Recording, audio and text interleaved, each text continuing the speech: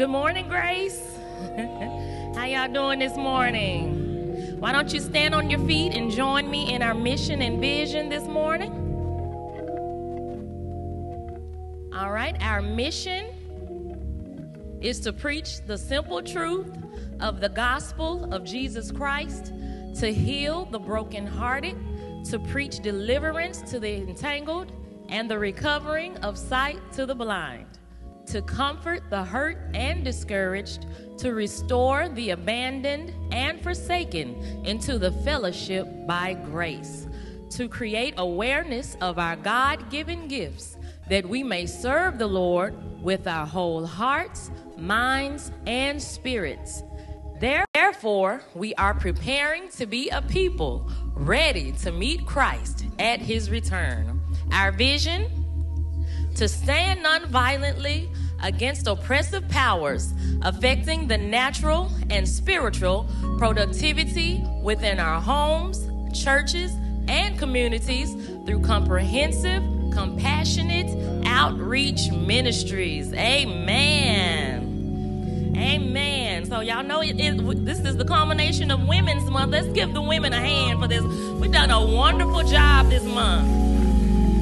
And with that being said, may I have my scroll, please?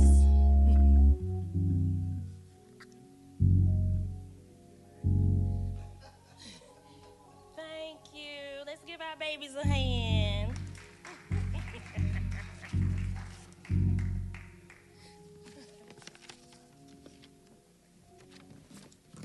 All right, our scripture for today is 1 Peter chapter 5, verses 6 through 10. Humble yourselves, therefore, under the mighty hand of God, so that at the proper time he may exalt you, casting all your anxieties on him, because he cares for you. Be sober-minded, be watchful. Your adversary, the devil, prowls around like a roaring lion, seeking someone to devour. Resist him, firm in your faith, knowing that the same kinds of suffering are being experienced by your brotherhood throughout the world. And after you have suffered a little while, the God of grace, who has called you to his eternal glory in Christ, will himself restore, confirm, strengthen, and establish you. Amen. Hallelujah. I'm just grateful that God will establish me, because I can be a little unsteady sometimes. Well, let's go up in praise and worship and prayer. This is the day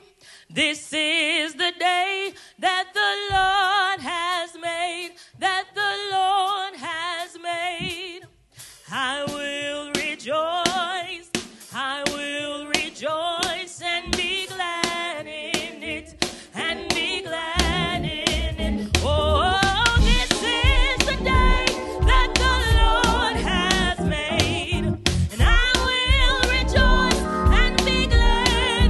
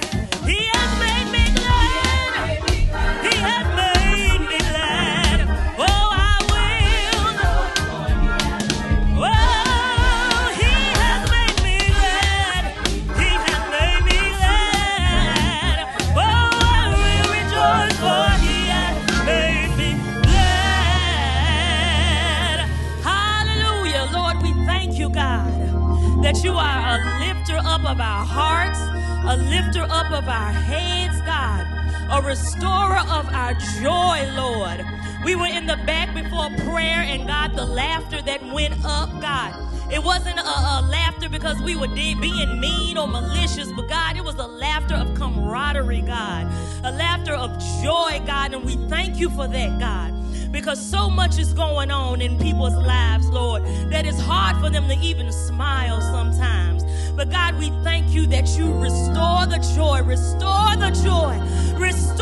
joy in our lives, God. Let us find the happiness and the light in the smallest of things, God.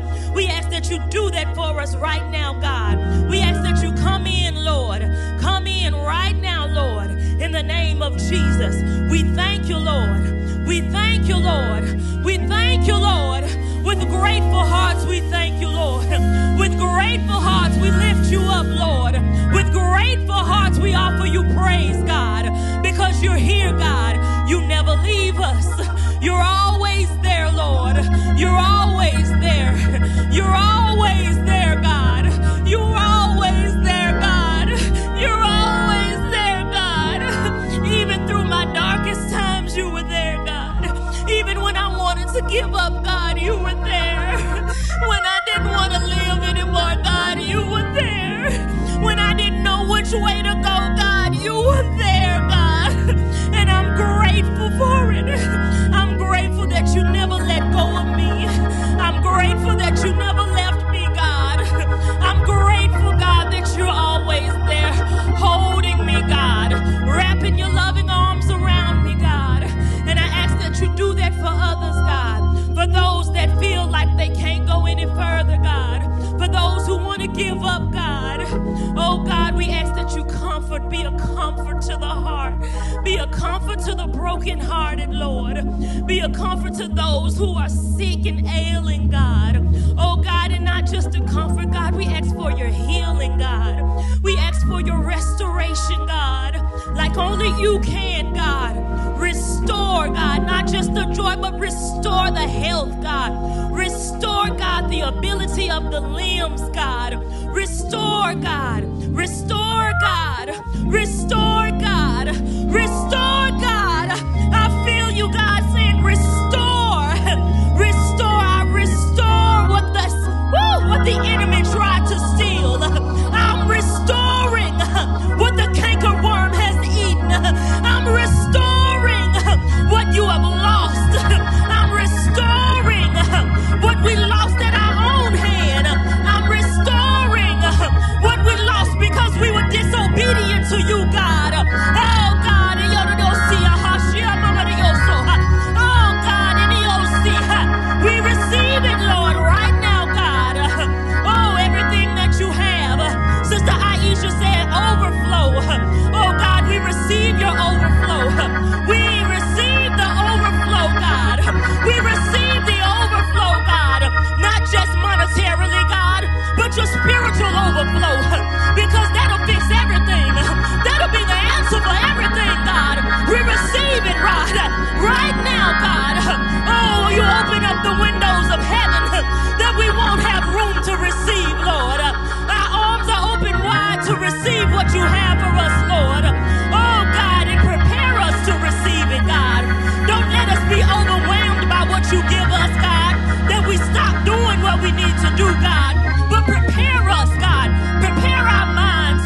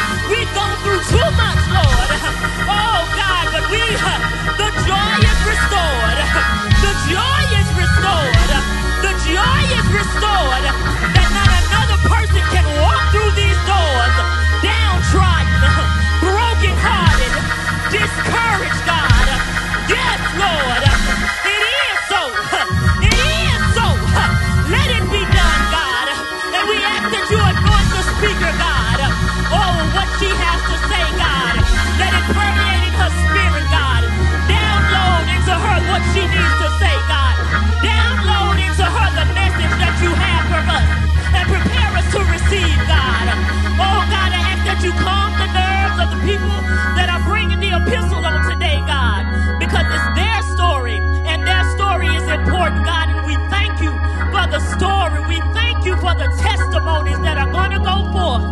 In the name of Jesus, we pray. I thank you, Lord. I thank you, Lord. I thank you, Lord. I thank you, Lord, because you're worthy to be praised, God.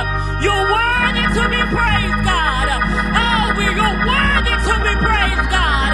I just want to thank you in advance. Oh, we glorify your name, God. We thank you, God, for the plan that you have for us, God. We thank you, Lord, because you set that plan before we were even formed. Hallelujah. We thank you, Lord. I thank you, Lord. Thank you, Lord. Thank you, Jesus. These things we ask in your name. Amen and amen. Hallelujah. Hallelujah. Hallelujah. And this morning's epistles are from our newest member, Sister Linda Carter, and our friend of grace, Sister Tisa Jefferson. And following our word, our message will be brought to by our very own Mother Byrd. So let's give them a hand in that order. Amen.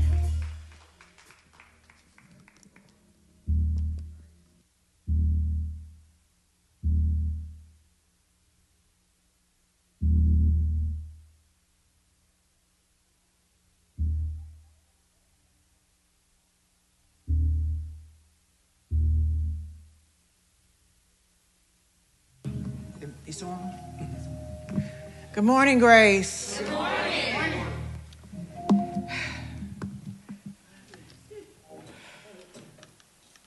Beautiful day today. Yes. Thank God for today. Thank God for Palm Sunday. Amen. I have really enjoyed Women's Month. Amen. We've had some awesome living epistle speakers, yes, testimonies.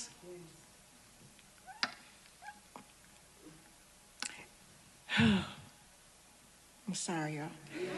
Okay.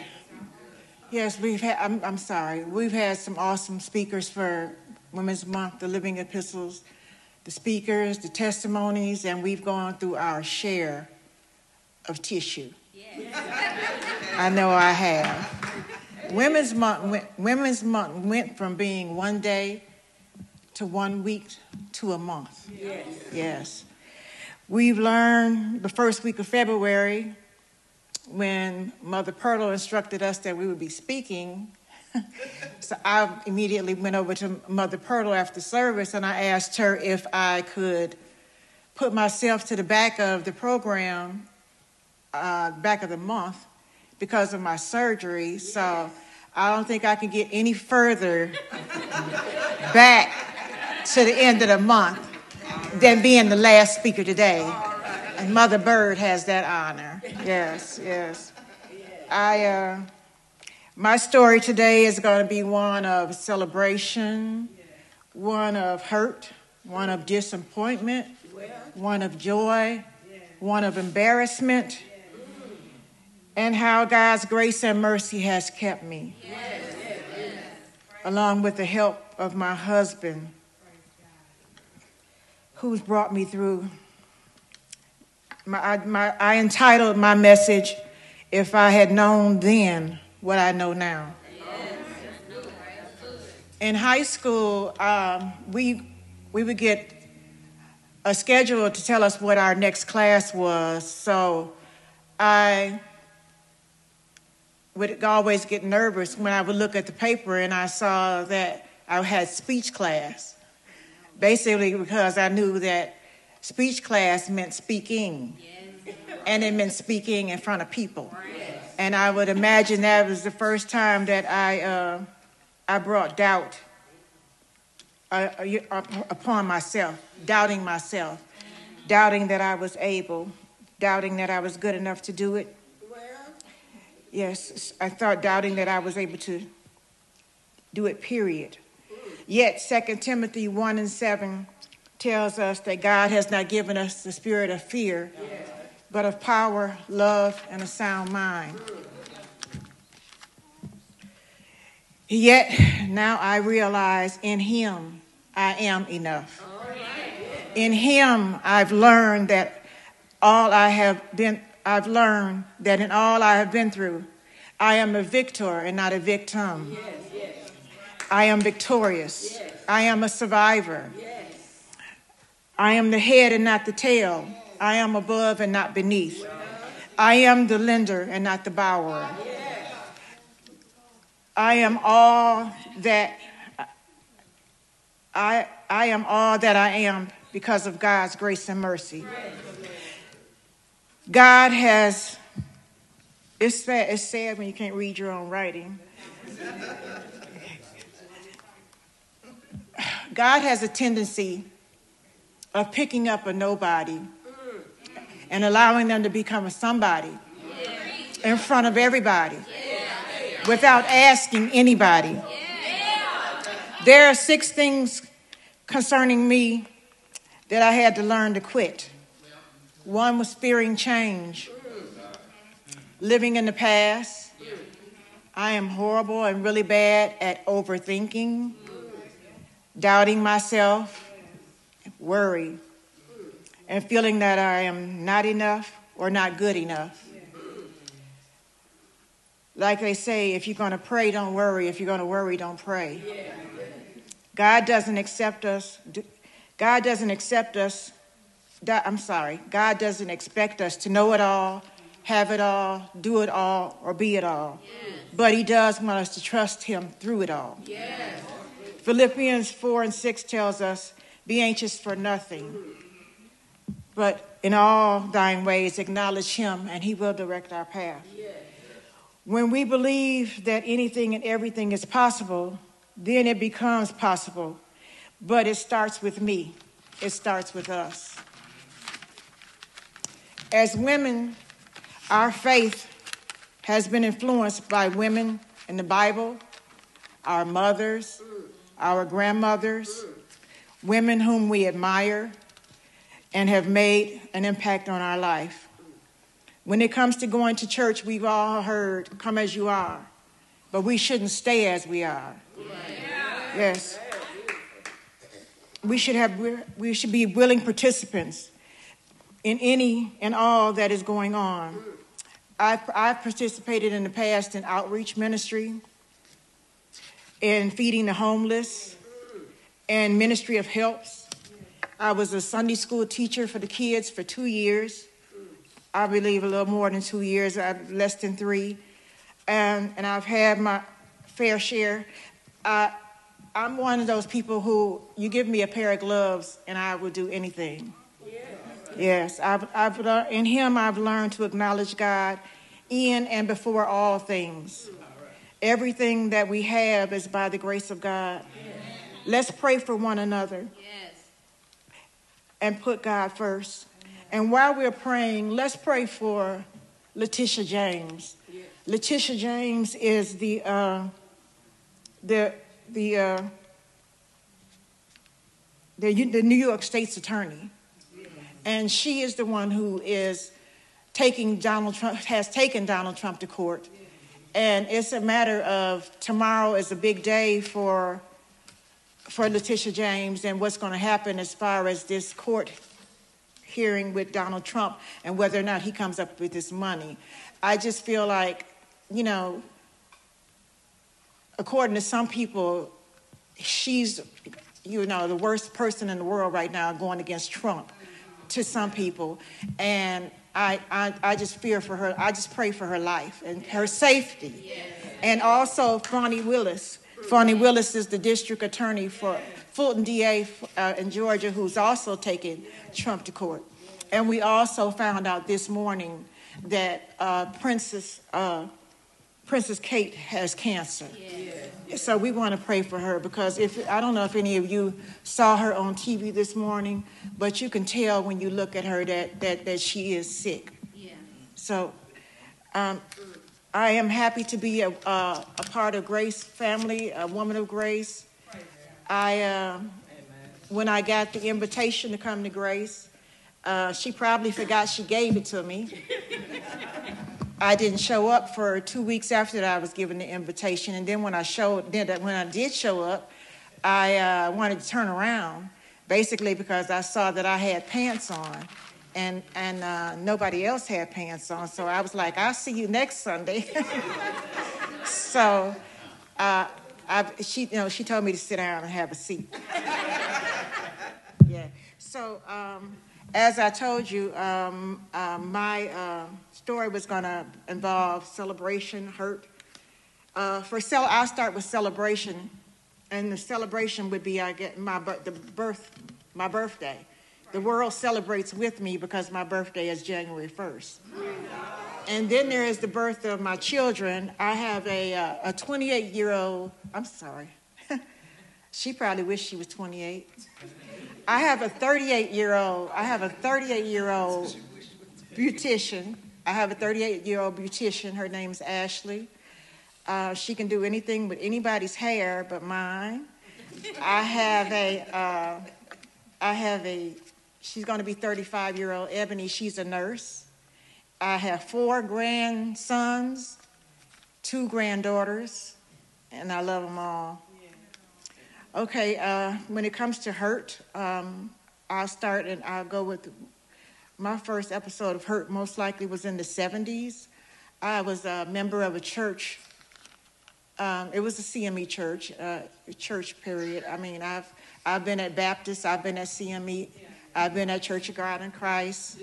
It was a CME church. I won't call names, of course, but at this church, there was the pastor of the church, and he, for some reason, he wasn't the man that he should be, and he made inappropriate gestures, advances, and I will never forget the day that he cornered me in the basement of the church, and I guess it would have been a thing of, if you're game, it would have been game on, So I never told my parents about that. I never told anybody about it. I told my friends at the church, and I just left the church.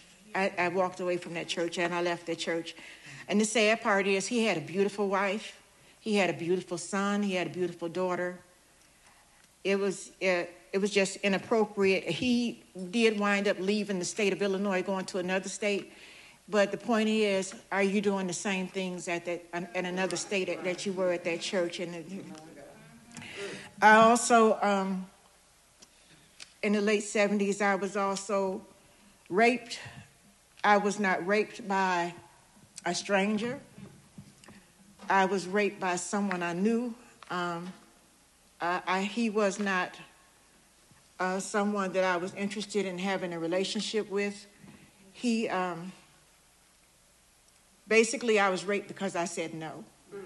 So because I said no, I was held down with a stick across my neck until he left my house. And then the next day, because of the time, I took myself to the doctor, and thank God that everything with me was okay. Also, in the late 70s, I went to a so-called beautician, and she had 4 customers. Well, she had 5 customers. She was the only one there, no shampoo girl or anything. So I told her that my scalp was burning, and I told her again, my scalp is burning. So by the time we finally got over to the sink, my hair went down the sink with the shampoo. So that was devastating for me. And my husband was the type of person who I could not go home and tell him or show him my head because I was worried about her and her life and what he would have done to her, because that's the type of person he was. I was in a very abusive relationship with my first husband, who is now deceased. I had iron thrown at me, a fan thrown at me. I've been burned on my legs with a curling iron. I've been beat with a belt, and I've had a shotgun held to my temple. And thank God I'm still here. Yes, thank God. Yes. And I do have some disappointments. The disappointments are I'm disappointed in myself, basically. I'm disappointed in myself because I did go to college from 1976 to 1978, and I did not finish. I'm disappointed in the fact that I did not finish. I went to college for social justice because in watching these TV shows, I had it in my mind that I was going to be a forensic pathologist. So that dream died, and I really wish I had finished school, but I did wind up going into healthcare, which I did for 49 years. The longest I was ever on a job was 22 years for Nurse Finders, and it's an agency, and I work for Nurse Finders in 2 different states.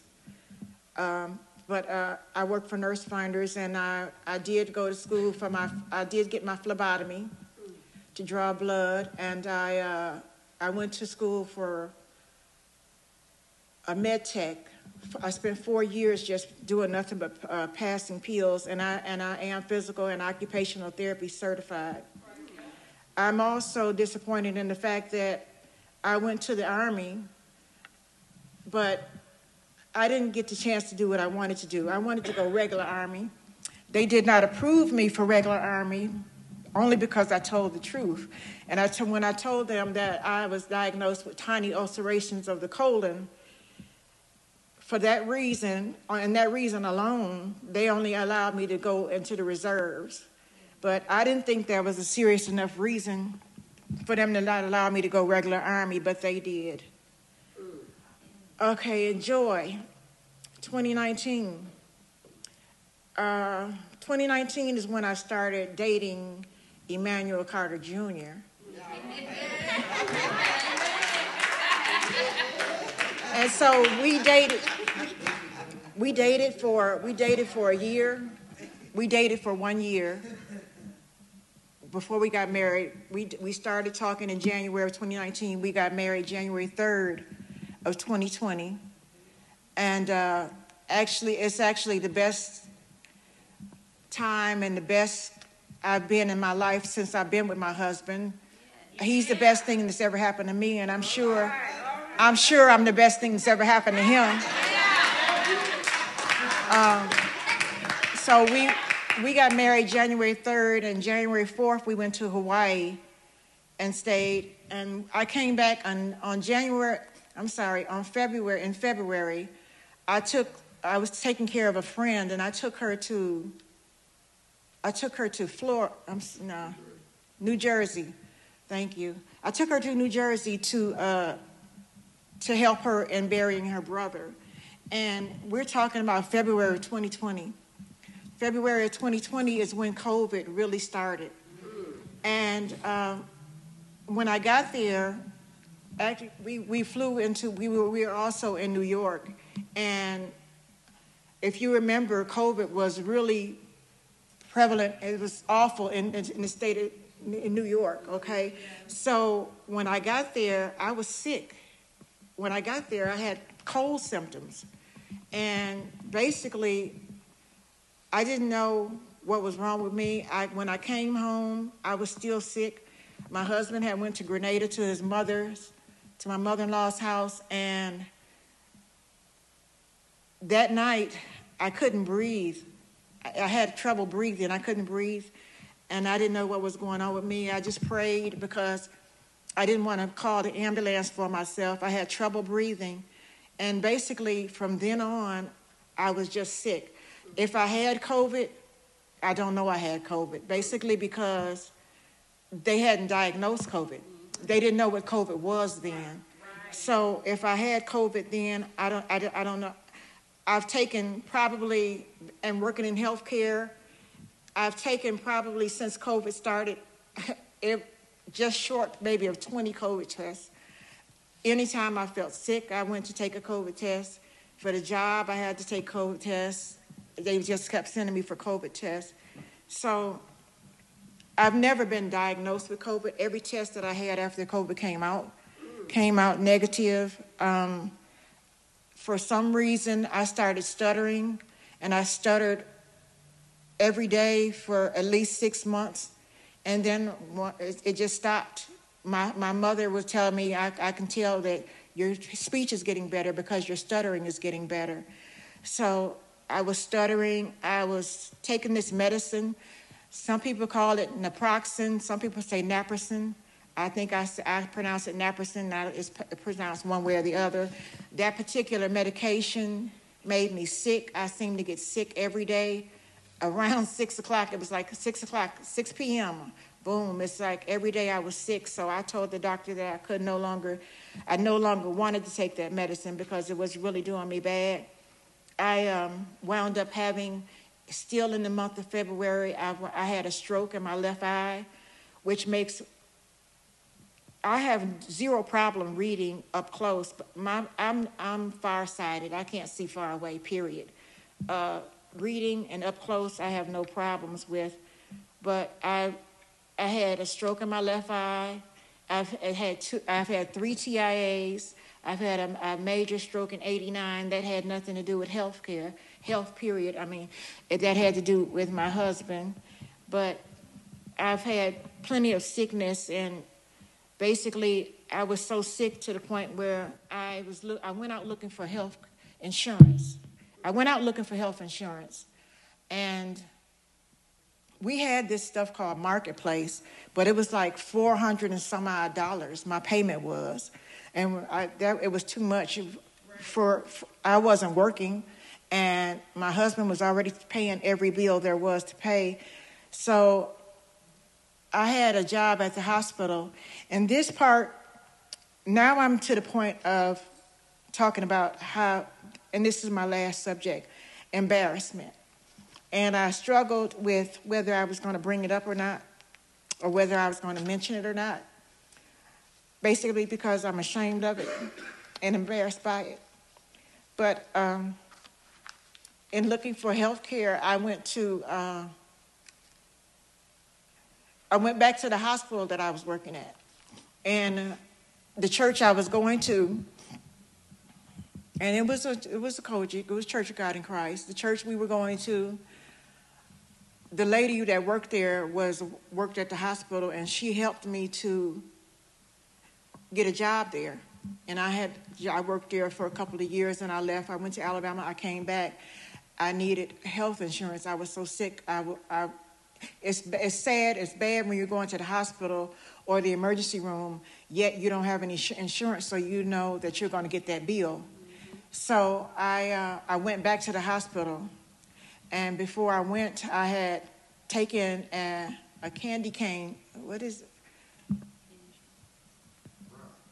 I took a popcorn machine and I can't think of the name of the machine. Cotton candy. I'm sorry, a cotton candy machine to a friend who was having a party. This is at the end of 2020, October to be exact. Even though it was 4 years ago, I'll go to my grave being embarrassed by this. The bottom of it was dirty. The inside was clean, the bottom of it was dirty. So I went to her sink. She went downstairs. I imagine if she was up there, it wouldn't have happened. She went downstairs to transfer clothes to the washing machine. So I went over to the sink. I washed my hands. I dried my hands. I looked in a bowl right here. It had something in it, red cellophane paper with ties around it. So I opened it up, and I was happy because it was a brownie, and I love brownies. So I ate the brownie, and it was gummy. So I was wondering, why is it tasting, why is it gummy? Yet I was hungry, reason why I opened it and ate it anyway. I was hungry, I ate it. I ate another one. She comes upstairs. Why did you eat that? Those brownies had THC in them. So, yes. So basically, the same day I got home, the hospital called. Tell me to come in, do my drug test. Yeah, you all know what's happening before I did. Yeah. I mean, if gummies were out in 2020, I didn't know about it because I wasn't hanging around that type of thing. So I ate the brownies. They called me to come in to be tested. I went in to be tested. I had to go to the bathroom anyway. I happily took that cup. I went in and to bring my sample back. And about 3 days later, I get a phone call telling me that I didn't pass the test. And so they told me, they said, well, it's only, I forget how many percent he said it was off. But he said, well, you can come back in and we will retest you. And I did call. I called to come back in and be retested, but they did not answer. They didn't call me back. I left messages, they didn't call me back. I guess they were really upset, and so was I, and disappointed, and so was I, because COVID was out, and I could have immediately started work, and they needed me, and I had already worked there before, and I knew the ropes.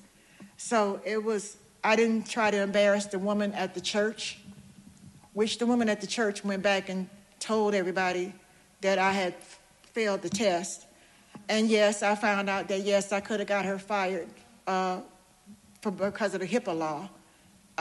But God would not have me to do that. I went through that, and also falling out with a girl that was at the church who was a friend of the pastor. So every time she walked in the church, the pastor would look at me and watch her and watch how we interacting with each other. And I thought that was just absolutely ridiculous.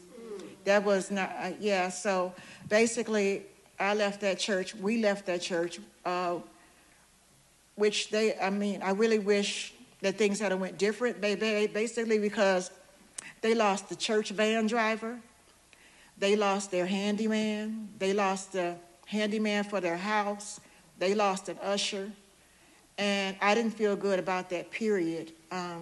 Of course, we didn't have to leave the church. We just decided to. I decided to. I actually tried to talk my husband into continuing to stay there and continue to go to church there. And that was his choice to not return. But we did find another church that I loved, and I really wanted to join that church. We did not join that church because we were moving and we were coming here. Although I wanted to join every Sunday, we didn't join that church because we were moving. So basically, that is the end of me talking. I probably talked for too long, and if I did, I'm sorry, but I'm done now. And it's all yours.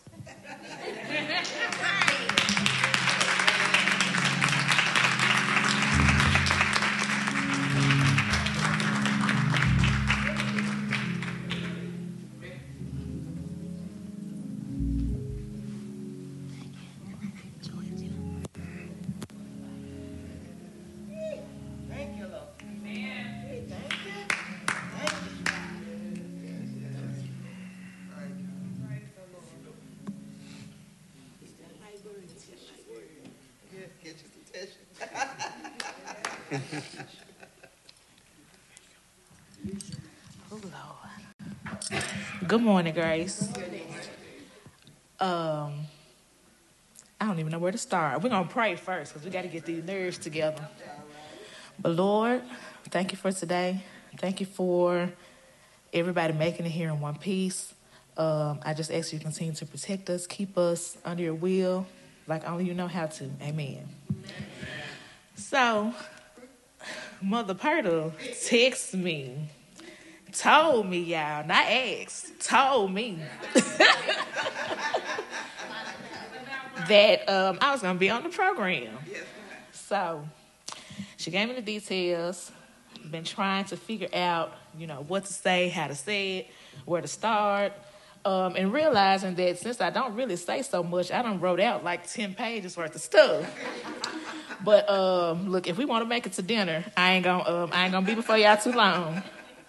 But we can go ahead and get started. So my verse is 1 John 5, or two verses, 1 John 5, 14 and 15. And this is the confidence I have in him, that if we ask anything according to his will, he heareth us. And if we know that he hears us, whatsoever we ask, we know that we have the petitions that we desired of him. Now, the according to his will part is the gag, because if it's not his will, it ain't gonna happen. So you have to be, hold on, let me not lose myself. You have to be able to still praise and worship the Lord even when his answer is no. So we're going to skim through a lot of this story. But the last 5 years of my life alone, y'all, have been the biggest reason for me, like the biggest transformation of my life. Like, I've always known God. I've always, been in church. I can sing every gospel song. I can quote you a whole lot of, verses. I can do all this stuff. But I never felt like I was good enough, if you will, to do this, to be up here, to, tell the word, to speak about how good God is because of, so many worldly reasons.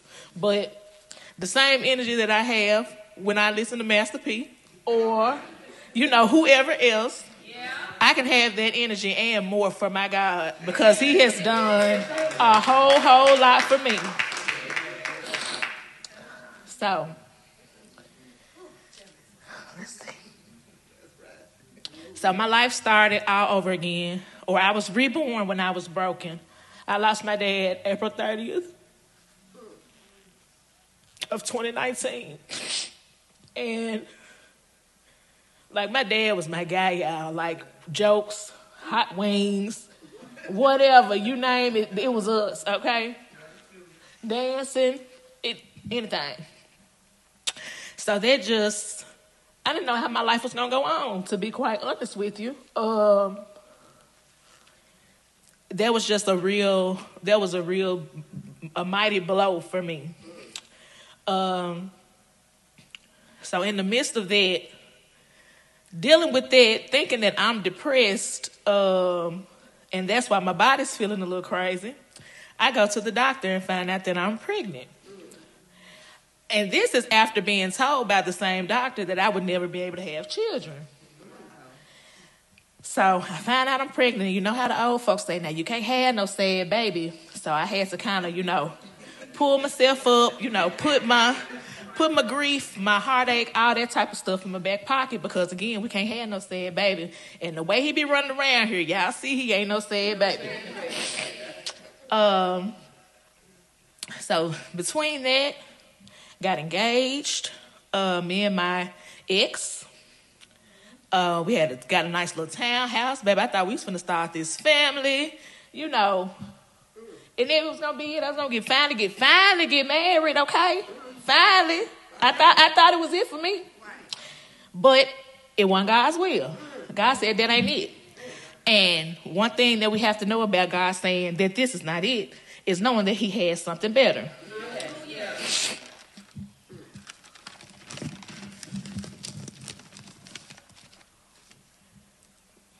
Okay, so after having my son, I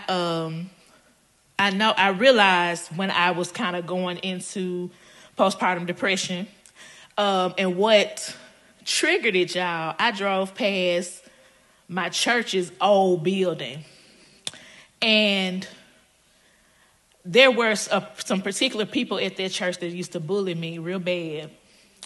And one girl in particular, one thing I remember in particular about one girl is that she would stick me with stick pins. And y'all, now listen, because I wanted to swing on her. I wanted to, and I was about to. But what stopped me out, we was in church. We on the usher board, all that stuff. And it's like, I can't swing on her in the church. Because I swing on her in the church. So, we couldn't do that, but that just like really triggered me and made me kind of realize that I needed to heal a lot of things that I had buried in the closet of my life. So I get ready to start therapy, y'all. before I can even start therapy for, just like grief and just getting myself all the way together, because my main reason for getting myself together is to not pass on anything that can be harmful or, affect my son in any type of negative way. So before I can even start for that and grief is when not my baby dad, I'm sorry, y'all, is when my son's father, he lost his mind. We ain't gonna go into details on that, but we just gonna say he lost his mind. And it was at that point for me that something just kind of clicked, like, again, this ain't God's will. Like, ain't no working it out, ain't no apologies, there's nothing that can fix this. So I had to move. So I moved, y'all, and as freeing as moving, getting your own place can be, I still felt broken because it's like, now I'm a statistic, I'm a single mama type thing. Then I got to pay all these bills by myself. Like every last one of them, y'all, every last one of them. So it's just like, Lord, what is we going to do next? Because again, I've always known the Lord. So it's like a part of me that knows that everything is always going to be okay. But I be mad sometimes. So I got to cry a little bit. I got to, get it off me. But in all of those things, I learned that, I felt so broken and so defeated. And I thought I had lost everything and was starting all over again.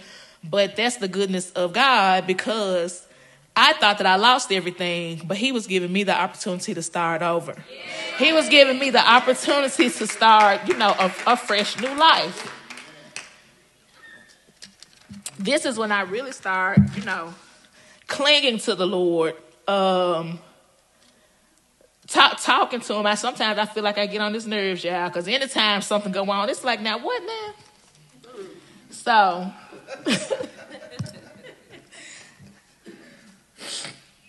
So I'm just glad today to be able to stand before you all and say that I am no longer bound. God is calling me out of my safe space. And one thing for sure I've come to know in this life is that God will take care of me. No matter what it looks like, God will prevail in my life, and he shows me that time after time. Everything we go through helps cultivate our faith. Isaiah 26:3 states, "Thou will keep him in perfect peace, whose mind is stayed on thee, because he trusteth in thee." So this is my grandmama's favorite verse, y'all. And she don't say the whole verse, but she'll tell you, baby, keep your mind stayed on Jesus. So that's the one thing, like, through everything or anything that may come my way, as hard as it may be sometimes, I make sure that I keep my mind stayed on Jesus. So I encourage everyone here today to be anxious for nothing. Keep your mind stayed on him.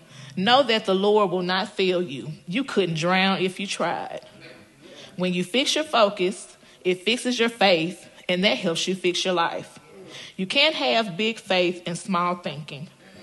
I have one more story, and then I'm going to be done. But so when I was in the 4th grade, so with my healing, when you really start doing it and you go to therapy, it unloads stuff that you probably think you forgot about. So one story from the 4th grade, and I feel like this was almost maybe the first time that I felt defeat.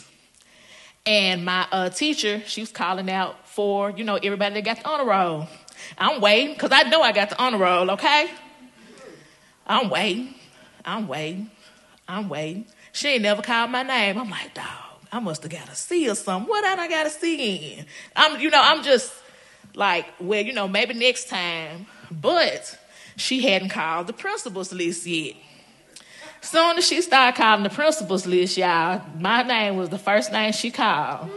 I must have hopped up at that chair like, okay. And that's just something, again, that I carry with me now. Like, don't think the worst just because you get a no on something. Don't think the worst just because there's a delay. There's always something better, and God will always take care of you.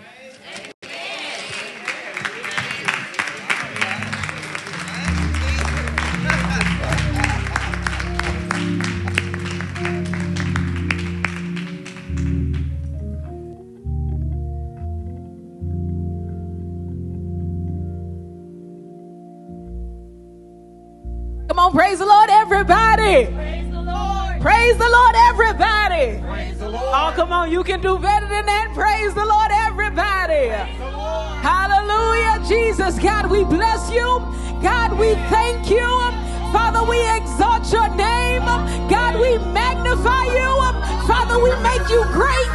God, we make you big. God, we thank you for every testimony.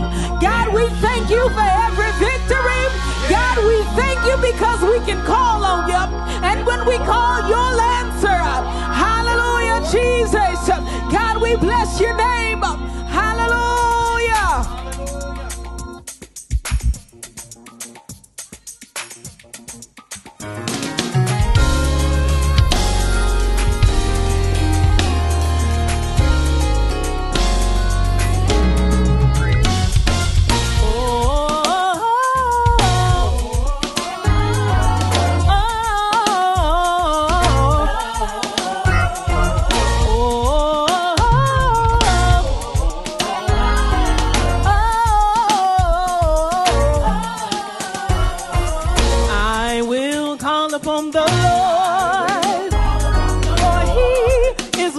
To be praised, I will call upon the Lord, for He is worthy to be praised. So shall I be saved from my enemies.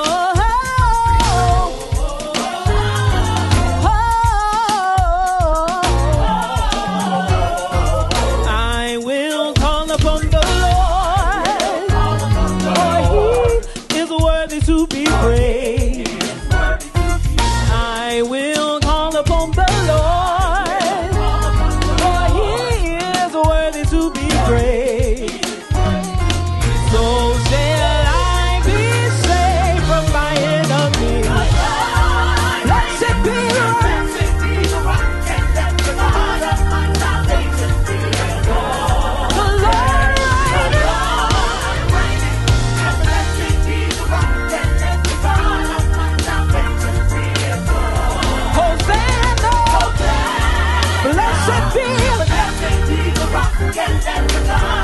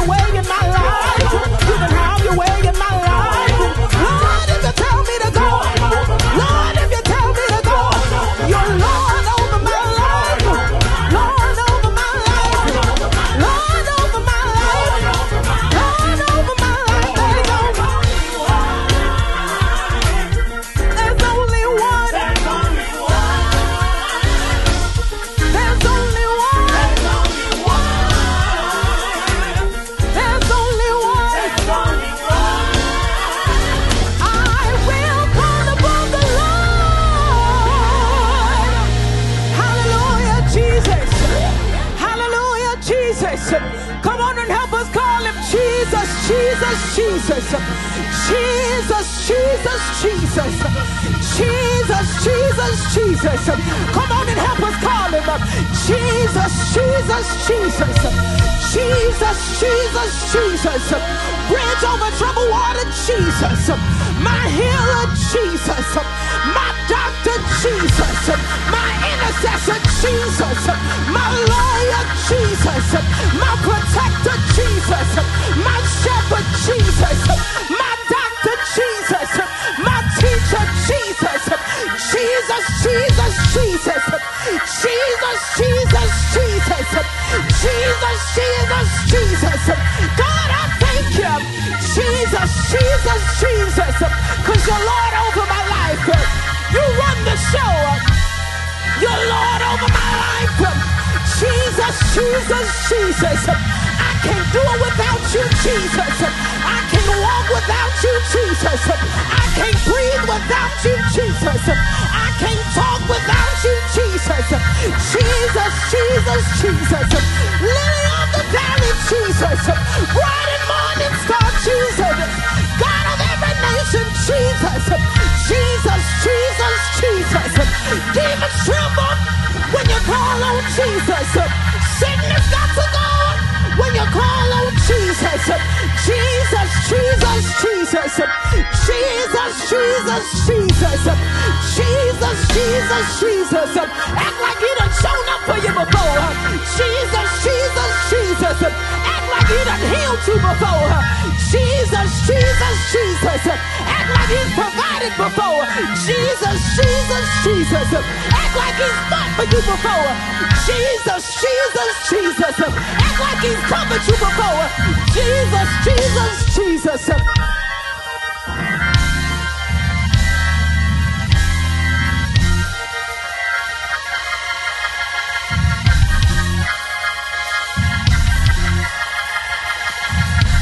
Have you tried the man? Jesus. Have you tried the man? I know that he's alright. Have you tried the man? I know he's alright. There's a man out on the river giving sight to the blind. There's a man out on the river giving sight to the blind. If you're talking about Jesus, he's a friend of mine. If you're talking about Jesus, he's a friend of mine. If you're talking about Jesus, he's a friend of mine. Hallelujah, Jesus. Hallelujah, Jesus. Hallelujah, Jesus. Hallelujah, Jesus. Hallelujah, Jesus. Thank you, Jesus. Thank you, Jesus. Thank you, Jesus. Thank you, Jesus. Thank you, Jesus. Oh, thank you.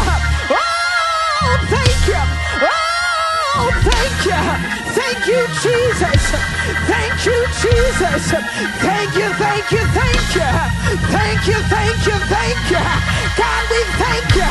God, we thank you. Father, we bless you. Give you all the glory. Hallelujah, Jesus. Hallelujah, Jesus.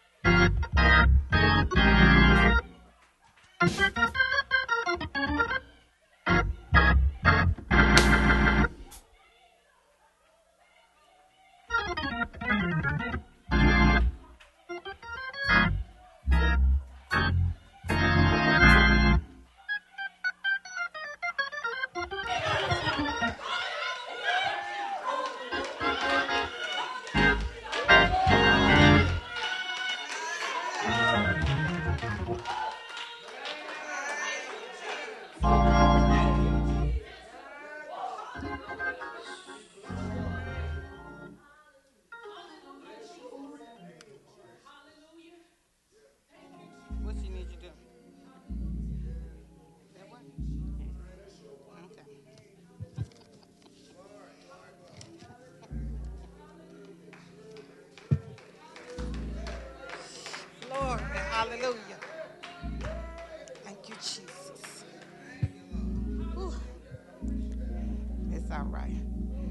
okay. That's fine. Yeah, that's good. We good. We all right. Glory to God. Bless his holy name. Thank you, Lord Jesus. Let us pray. Father God, I just thank you, Lord. I just thank you, Lord. Lord, we just thank you. We bless your name. Father, we want to give you all the glory, all the honor. Continue to have your way, God. Continue to have your way, God. Jesus, Jesus, Jesus. We thank you, Father. We thank you for every word and song that has gone forth at this time. We thank you, Lord God.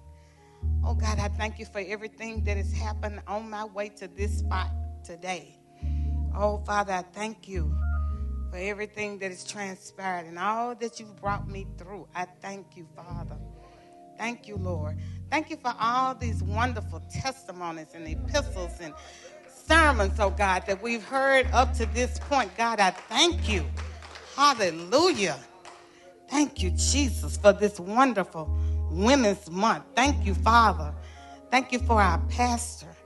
Thank you for Mother Lee. Thank you for Mother Purtle and all that had a hand in making this day, this month, what it has been. Hallelujah. Thank you, Father. Thank you, Lord. You've been so good to us already, God. We just thank you.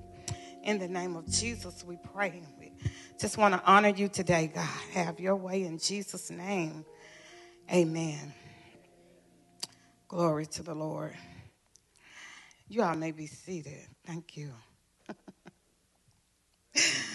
So, we're supposed to let Trevor know at least a few days. I don't know. I forgot what the actual protocol is of what hour. By Friday? Okay. So, I didn't know on Friday. So, I couldn't tell Trevor. I did not know on Friday. It just had been swarming around in my head ever since Mother Purtle said, be ready. And I didn't get a text per se. I saw the itinerary. And I was like, what? She ain't told me nothing. Pastor, we'll give you a phone call or something, you know what I'm saying. But that's all right. God is good. So I saw that early on, probably, it's been out for a month or something. And I was like, okay, God, I don't know. As somebody who talks all the time, you always got something to say. But you want to make sure you're saying what thus saith the Lord. And what is appropriate for this time. So I didn't know.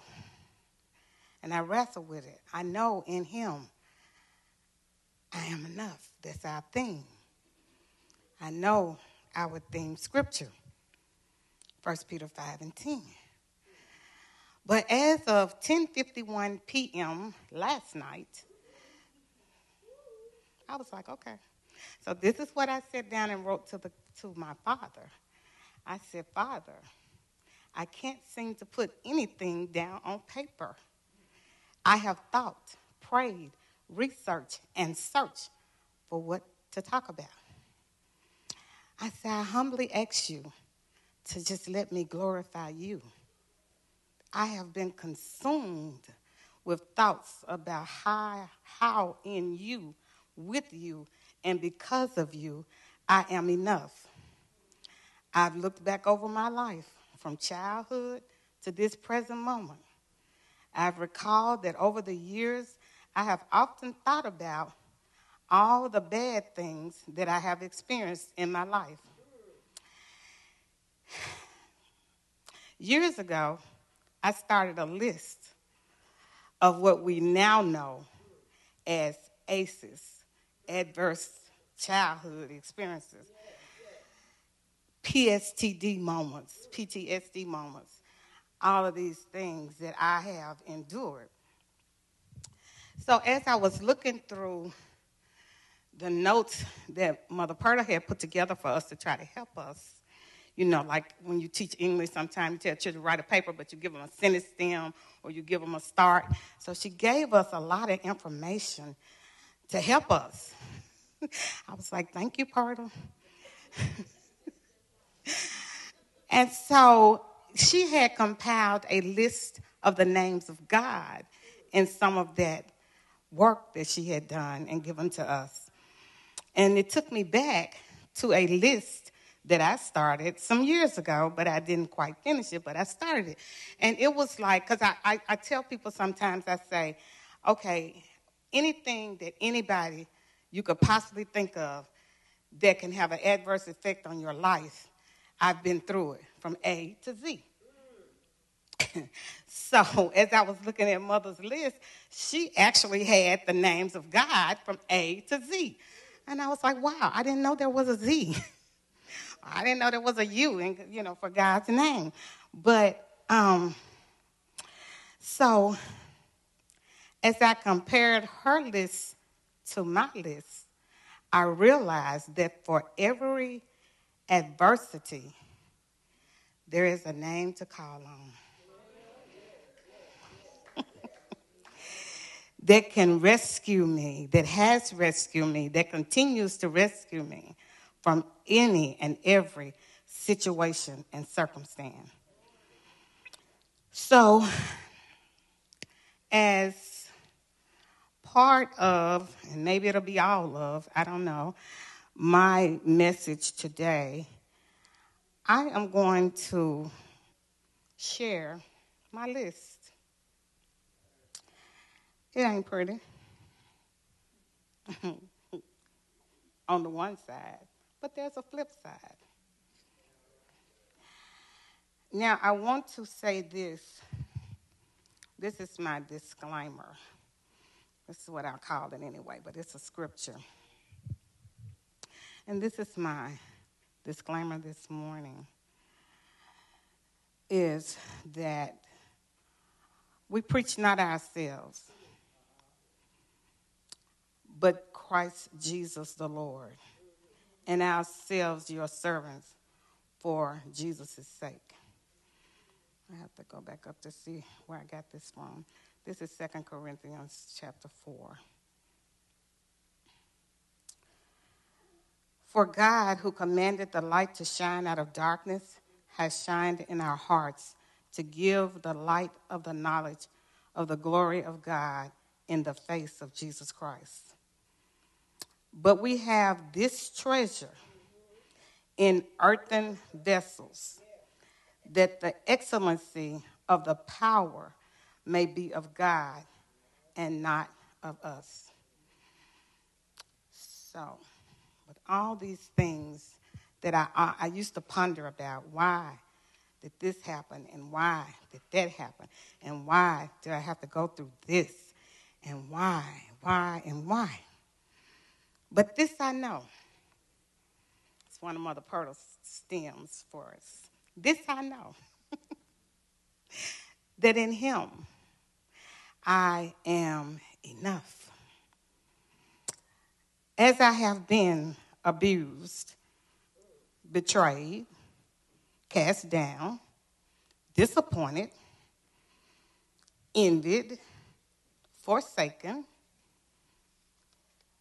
had gloomy days, I've been homeless, I've been ill spoken of, I've been judged and joyless, kidnapped, left, molested, neglected, oppressed, in pain, questioned, reviled, and raped, sad, tired, tempted, and terrified, unloved, unstable, unhappy, ungrateful, vexed, violent, vulnerable, wicked, and weak. I've been xenophobic, and I've been X-rated. I've been yearning, and I've often felt like a zero. But all of that has brought me to know that because Jesus is more than enough, I am enough.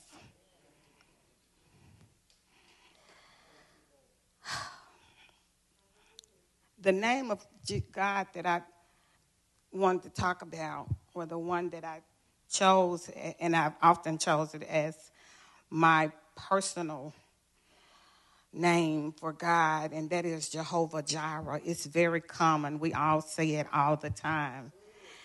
That is the God who provides. But there's more to it than just supplying our needs, just making provisions for us.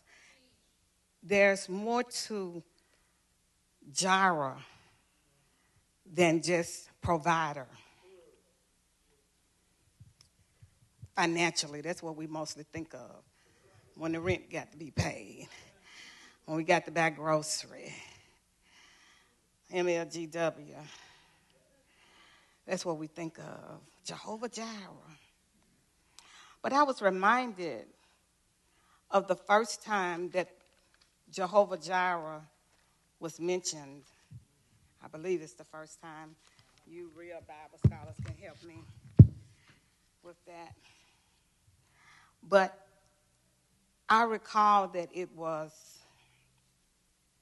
in Genesis chapter 22 when Abraham was given the instruction to sacrifice his son that he had waited for a long time.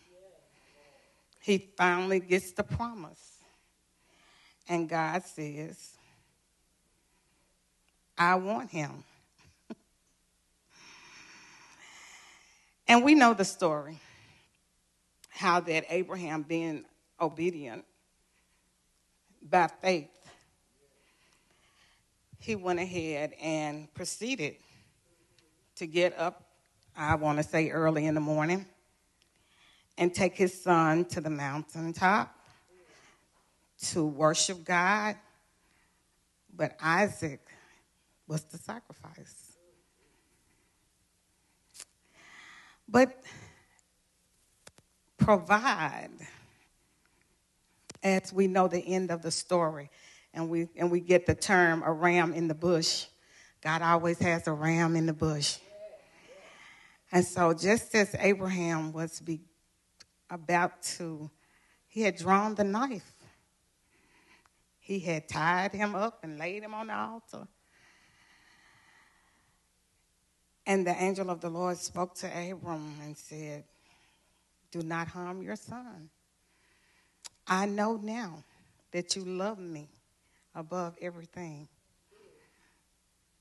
And Abraham called that place Jehovah Jireh, where he was, because God provided, because he looked around and saw that there was a perfect sacrifice, a ram that was stuck in the thickets of a bush.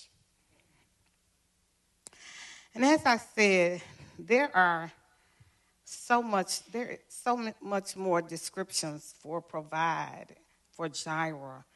One is in Hebrew, is also see to it. Jehovah will see to it. That interpretation is similar to what happened with Hagar as she called upon the Lord in Genesis chapter 16. And she says, the God who sees. Not only does he see, but he perceives. Not only does he perceive what we're going through, but he actually understands. He actually experiences right along with us. When Abraham calls God Jehovah Jireh, he isn't just saying God gives the goods. He is saying, you, God, you see, you experience all of this need of mine. and you make provision for it. It's deeply personal. God's provision isn't automated like my paycheck that goes through direct deposit into my bank account. And it isn't far removed as if he doesn't feel the need. He understands. He saw. He loved. And so he gave.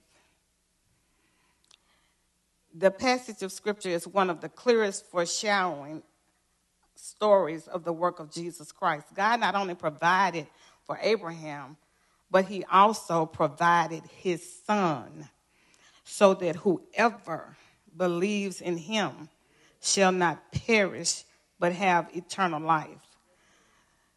John 3:16. Jesus is the provision. While God amazingly provided the big needs, like eternity, he is also present in the little needs. Provision is in the daily details. It's so ironic that in this story, after all of that happened with Abraham and Isaac, the next thing that is talked about in the Bible is a genealogy. So they begin to give a list of the genealogy of Abraham on down, letting us know that Isaac, God knew everything. So even Isaac was going to live because he had planned for Isaac's future wife, because he mentioned her family in the genealogy. So he already knew everything.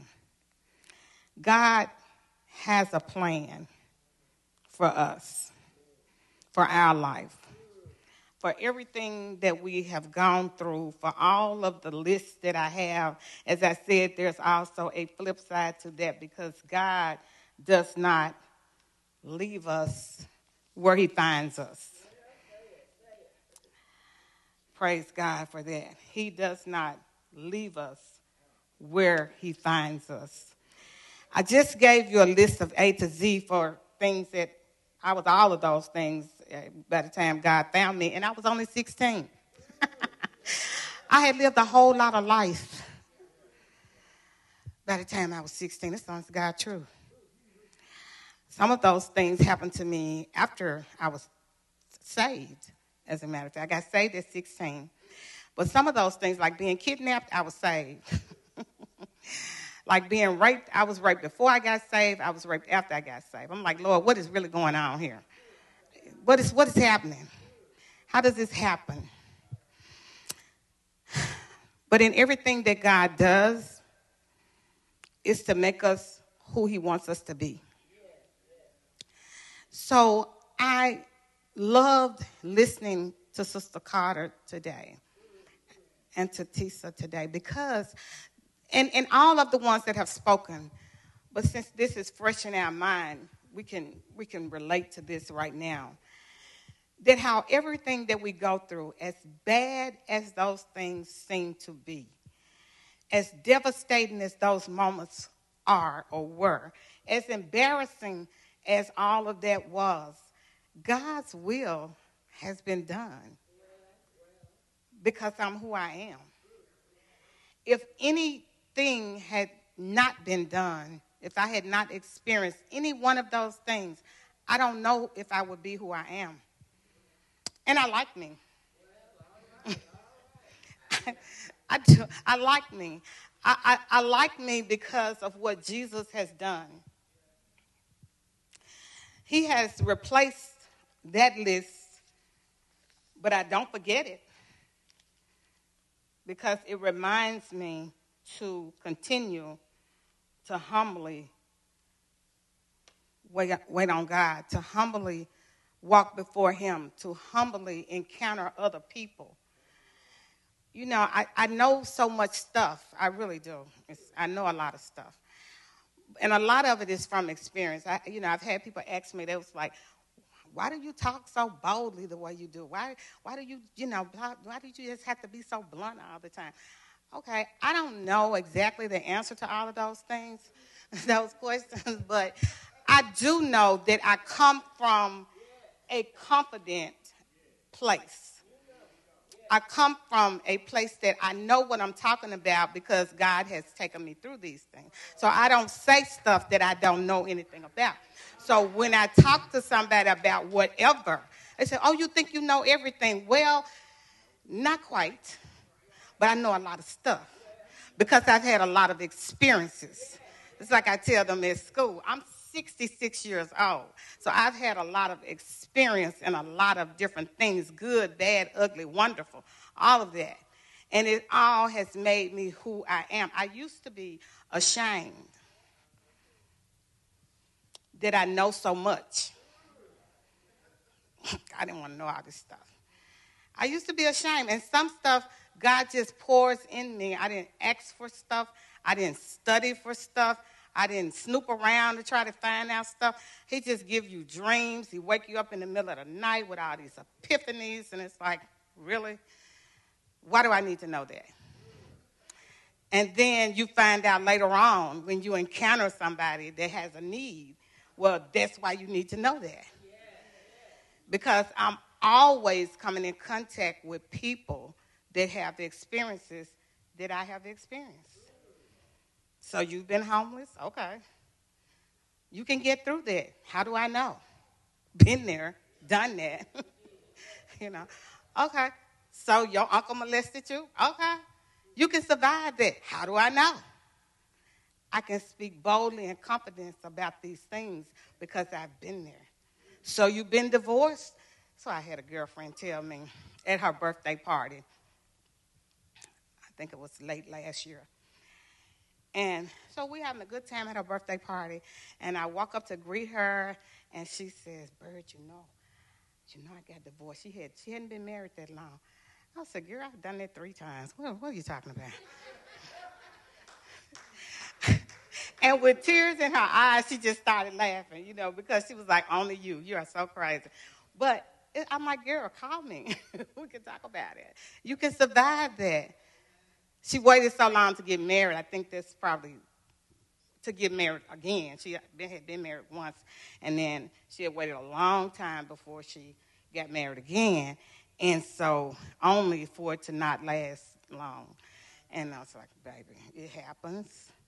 But we survive by the grace of God. So we have these experiences. And yes, at the moment, they may be embarrassed, but I want to say to Sister Carter, you're not going to be embarrassed the rest of your life. God replaces embarrassment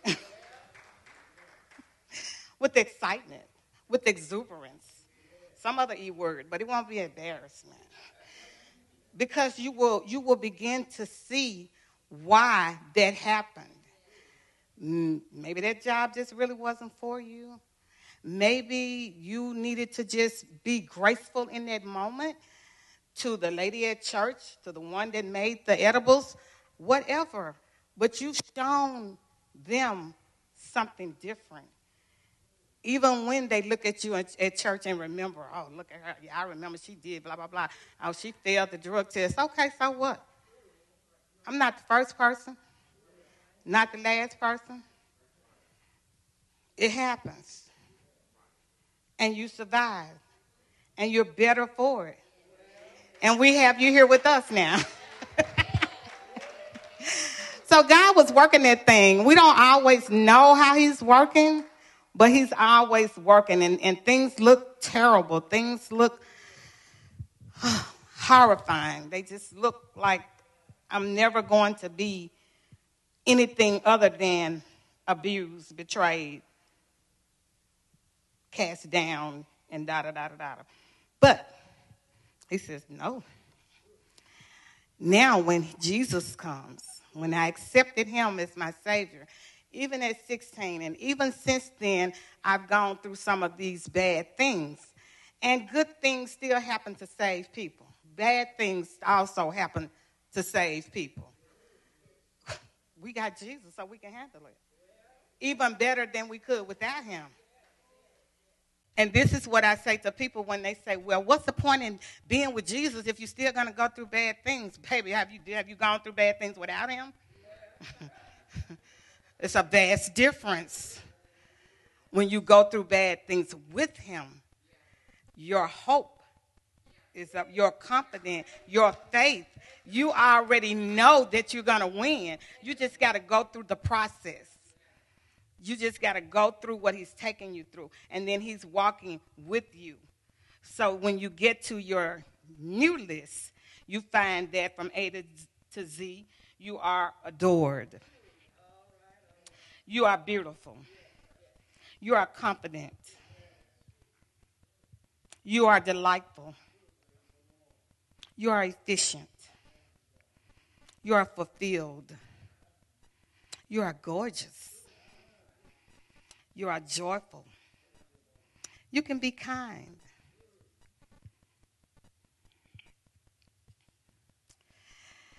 Oh, thank you, Jesus. Thank you, Lord. You can be kind when you used to be mean because of the things that you've gone through. But now you can be kind. You can be loving. You're marvelous. You're nurtured. You now walk in the newness of life, no matter how neglected you have been. Now you are in the newness of life. Oppressed? Yes, I was. But I'm an overcomer.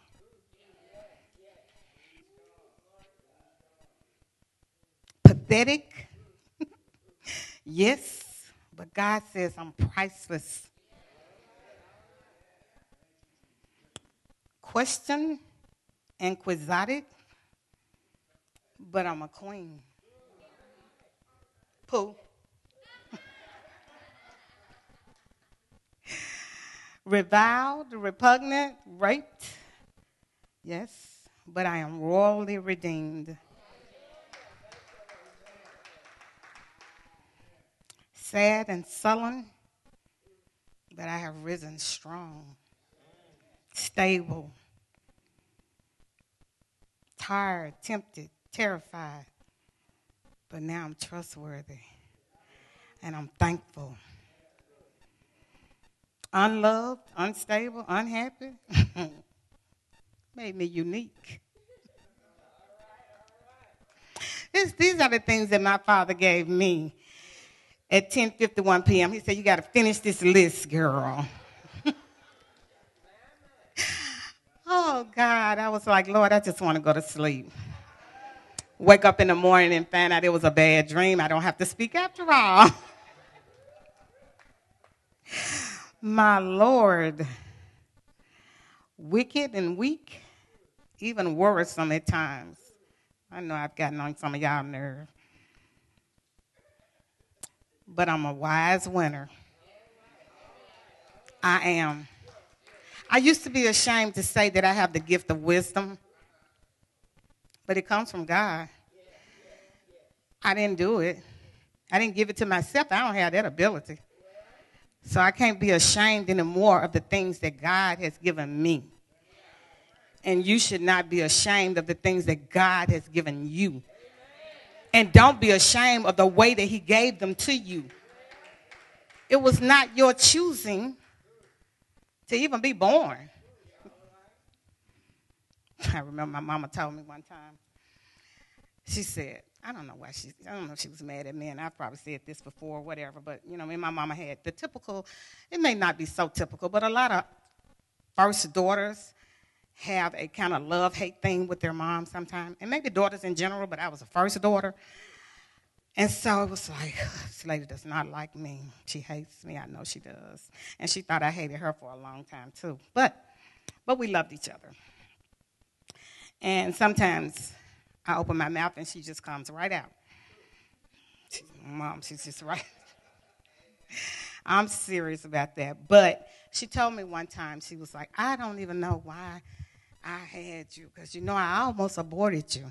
I was a child, I was a little girl, but I was like always something different. So I realized as I thought about my mom and my relationship that she didn't know what to do with me, because I asked too many questions. I spoke my mind too much. I said stuff that children shouldn't say. Not like cuss words and stuff, but I'm just like, hey, why is this happening? Whatever. So, like when she said she should have aborted me, what would I have known? So that's what I'm like, okay, lady, why didn't you? What would it mean to me at this point? That's that kind of stuff. So she was like, who is this girl? Like, what's wrong with this child? Why didn't she bust out crying when I said that? But no, I'm just like, make you think, lady. Like, but I'm here now, so what we going to do? Might as well have a party, right? And my birthday is January 5th. So you know how we are. Mother Carter, you know how we are. And my mom's birthday was December 31st. So you know what we're dealing with. Bless her heart. May God rest her soul.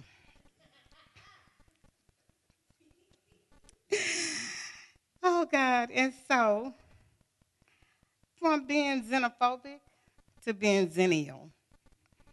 Y'all can look these words up. I love words, so I just, got a list of words in a notebook. I do. And I look up words all the time. All the games on my phone are word games. They're crossword puzzles. They'll find a word. They'll make a word. It's ridiculous, but that's what I do. I used to be yearning for so much, longing for so much, longing to understand, longing to be loved, longing to be accepted, longing for somebody to like me, just longing to be. But now, I just yield all this stuff to God. I just gave it to him. And I just yield before him. I get up every day and I just say, Lord, whatever is going to come my way today, just be with me and help me to glorify you. Because at this point, what else is there to do? Y'all heard the list. I've done it all. I've done it all. There's nothing else to do but to glorify him. There's nothing else to do but yield to him. And because of that, God has given me, he's renewed my strength. He's given me, I like to say, a youthfulness. That's why I tell the children at school, they always like they so surprised when they talk about age, and they always want, Miss Byrd, how old are you? I say, I'm 66, baby. How many times you going to ask me that? Miss Byrd, we forget. You don't seem like you're 66. I'm like, right, because I'm youthful. And I've gone from being a zero to being zealous. The zeal of the Lord has anointed me. And even after this today, I've confessed so much stuff, so y'all know I'm going to be different, right? It's on now, I'm telling you right now. It's just, so you know who I am. I'm transparent anyway. But there are just still a lot of things that people don't know about you. They think that you're so strong, but they don't know why. They don't know why. So I just felt like they need to know why. Why I speak with such a boldness. Why I speak with such a confidence. Because I know that if God brought me through all this A to Z stuff, what is it that he can't do?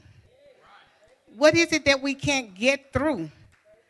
With God providing. He does not just provide money. He does not just supply our needs to pay our bills and to have clothes on our back. He gives us strength. He gives us grace. He has given us mercy. He crowns us with wisdom to know how to go to and fro among any people. Any people. My mom used to always tell us, she was like, okay, all that slang and stuff, that's good. And I told my children the same thing. But you need to know the King's English. That's what my mama used to say. You need to know the King's English. You need to know how to go from the poorhouse to the penthouse. You need to know. And God can give you that. Don't have to be the most educated person. But I will say, again, Sister Scott, I'm just picking on you because you laid it out there. Oh, my God. I got 2 degrees in 3 years. 3 years ago, okay? Everybody know that. Struggling. I'm a lifetime student for real.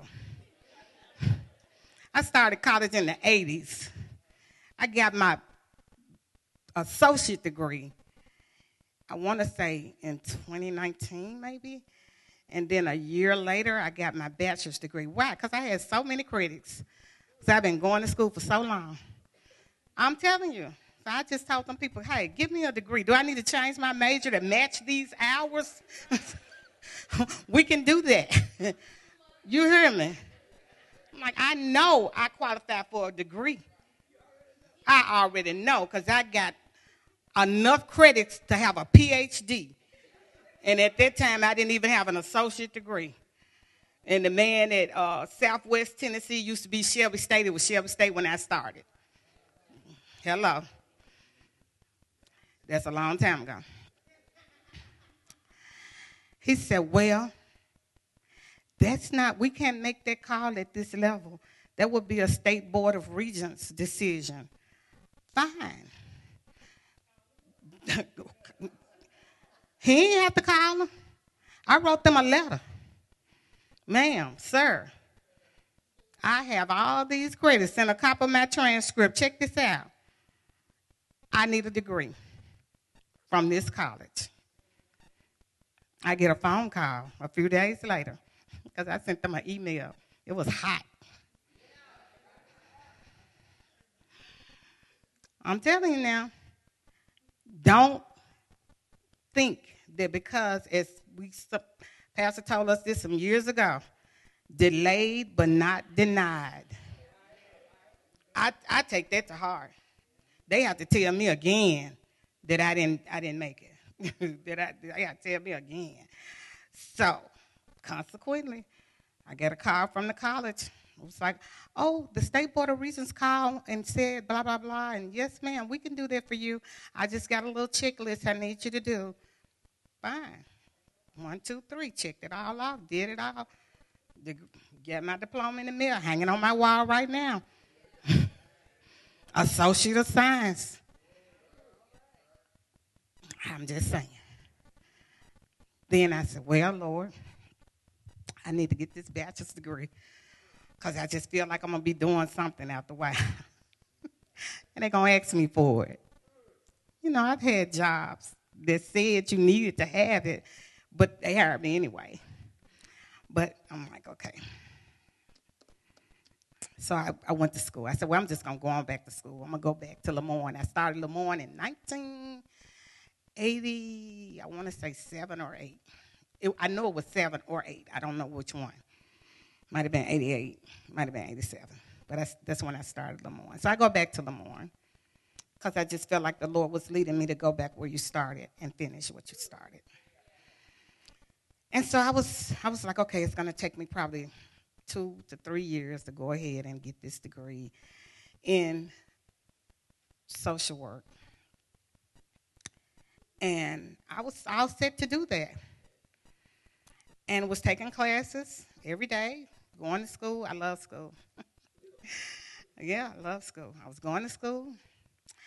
And one of my professors, who was also the chairman of the department, the social science department, he said, Miss Byrd,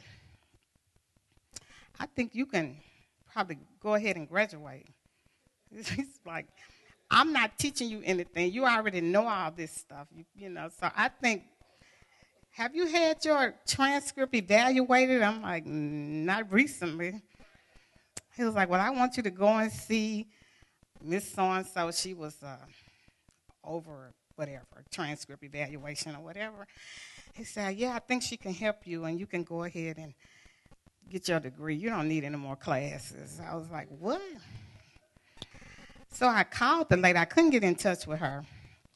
I called her a few times, and I didn't get in touch with her, so I just kept going to class. And so he stopped me after class one day. He was like, did you call Professor so-and-so? I was like, I did, but she didn't answer, and she hadn't called me back, and yada, yada. So he gets on his cell phone, and he calls her right then and there.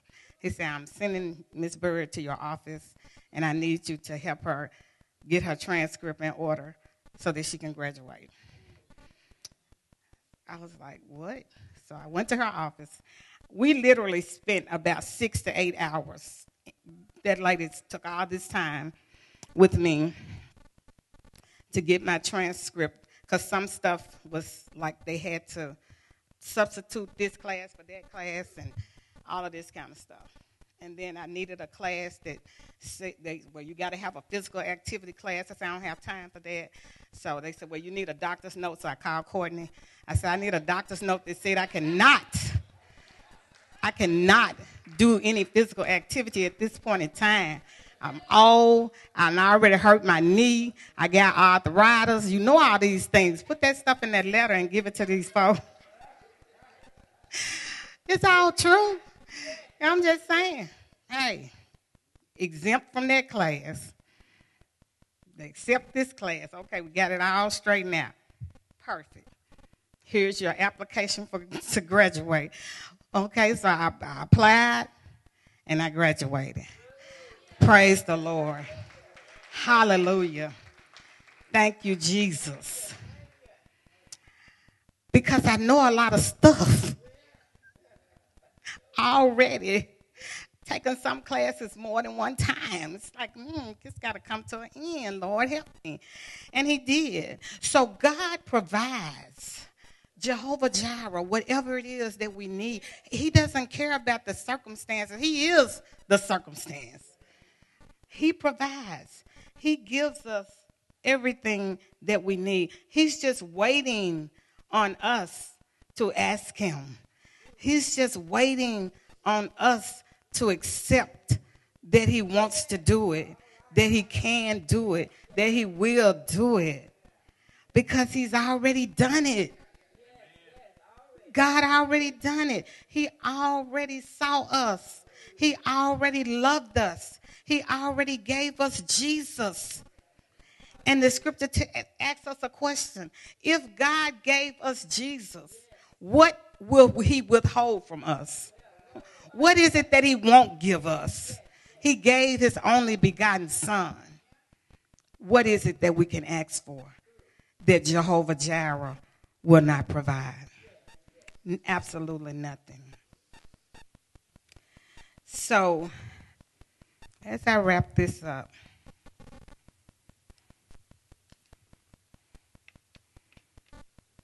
I just want to say that God is an amazing God.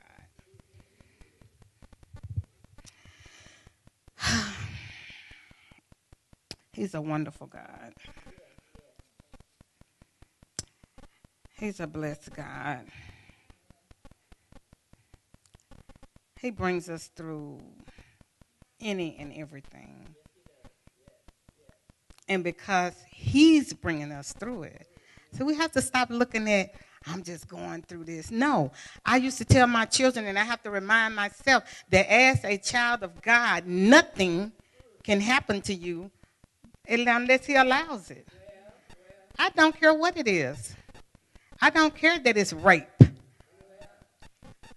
I'm his child. He allowed it. He can do anything. He could have stopped it. Somebody could have not broken my house because I was at home, minding my own business. But he's a good God. And there are reasons for everything that we go through. And I'll say this quick story, and then we're going to pray and move on. But in terms of bad things that happen to us, so I decided to go to, I had been through rape crisis, and they had, they tell you about these group meetings that you can go through and be with people that have gone through stuff that you've gone through. So it's a long time ago. I don't even remember if it was still in the 70s or coming in the 80s, or I don't know. because I got married at 17. So it was sometime after I got married that this stuff happened. But anyway, I went to this church that's still right there on Bellevue, and I think that's Bellevue and Peabody. It's a big church. It's either St. Luke or St. John, something or another right there. So they were having these meetings, group sessions for women that had been raped. And so I went one time, and I don't know why I never went back, because it was a good meeting. But at that time, you know, I was still shy. I did used to be shy. And so I kind of sat in the back of the room, and I wasn't going to say anything. And a young lady got up, and she wanted to just say, why do people keep telling her that she needs to ask God to forgive her when she did not do anything wrong? And why does she, and so, you know, since she told him what had happened, a family member had raped her, and she still had to see this person, and, you know, this family member, and all this kinds of things. And so everybody began to just say stuff to her, you know, like, God is a forgiving God, and it doesn't matter what happened, what you did, God is forgiving, and blah, blah, blah. And I'm like, that's not right. He is, but that's not what she needs to hear. And so I was sitting there, and I was like, Lord, do I have to say something? It's like, you got to say something. So I finally raised my hand. I was like, look, young lady. She was very young. We may have been about the same age, because I was very young, too, at the time. I was in my 20s. And I just told her, I was like, all this stuff right here, what it is that you need to forgive. That's the thing. You need to forgive. That's what's going to free you. And I knew that because that's what I had to do. I had to forgive family members. I had to forgive a neighborhood friend, neighborhood bully. But God takes care of all these things. I had to forgive an unknown person, because I never knew or saw the person that broke in our apartment after me and my husband were married, and we had our children. Some of our children were born at the time. And so I never knew who that person was, but I still had to, the strength that I had to overcome and take my life back was forgiveness. And that's what the Lord led me to say to her. In that moment, my whys about that thing were answered. Why did that happen to me? Why did that happen to me? Why? And it was for her that it happened to me. I tell Pastor all the time that some things have happened to him that were for me. You know, Pastor and I, we've lost some jobs, you know what I'm saying. So he would go first, and then it'd be my turn, and you know. Pastor lost a house, then I lost a house. It was like, okay, what is that? I told him, I said, you go before me. So I thank God for that. You show me how to walk through it. So we go through things for those that we're going to encounter. We go through things that for those that we're going to help. It's never just about us. It's never just about me. It's never just about you. It's about those that are coming behind you, or those that you are going to encounter, so that you will have the story that they need to hear in order for them to get over the thing that is killing them. And that's why these things happen. And so I thank God for my life, everything that I've been through. Everything that I've been through.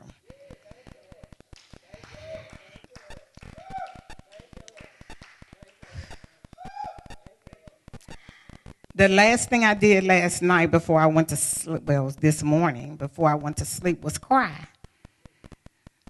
I cried because I miss my daughter. So bereavement is another thing, but we can survive that. And I wasn't really crying like sad, sobbing, this and that. I was crying because of the realization that God is in control, that his will has been done. I was crying because I have this little plaque that a friend of ours gave us. She gave Rashida a pillow. She gave me a plaque with this thing on it. And it's entitled, As I Sit in Heaven. And so it's worded like the person that you lost is telling you that they're sitting in heaven and they're watching you. They watch you when they cry, but they try to comfort you. They try to give you signs that they're okay and that you should be okay. And so I picked that plaque up and I read it and I was like, Lord, I thank you. I thank you because, again, he provides. In every moment of our life, he provides what we need. He is a comforter. He gets us through it. And more than that, we don't just get through it. We're better because of it. It's hard to think that some of the things that we go through make us better, but I just believe that they do because they strengthen us, if nothing else. Amen. All right, so we're going to just end with a prayer.